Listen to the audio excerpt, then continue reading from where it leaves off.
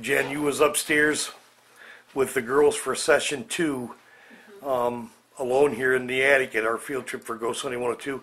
Can you tell us about your experience up there and what may have happened during your session? Well, we had a couple of things happen. We had felt some very deep cold spots on and off.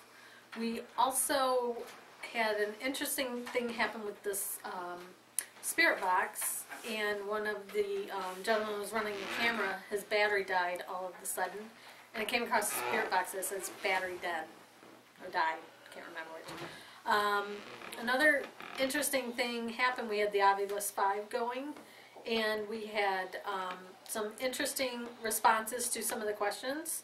There's a cat going through. So we asked who was up here with us. We got the name Lisa and Robert, and it also said my name.